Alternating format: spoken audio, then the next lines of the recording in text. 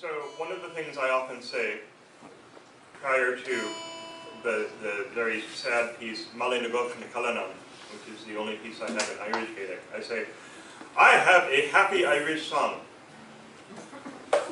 And this is not it. And it elicits exactly that reaction. And so I'll give you, indeed, that happy Irish song as a change of pace. Because I actually have one. They don't write them like this anymore. If they did, it would be rap and it would be filthy. They don't write them like this anymore. His line is, as she hoisted her petticoat easy and slow, and I rolled up my sleeve for to buckle her shoe. As I say, they just don't write them like that.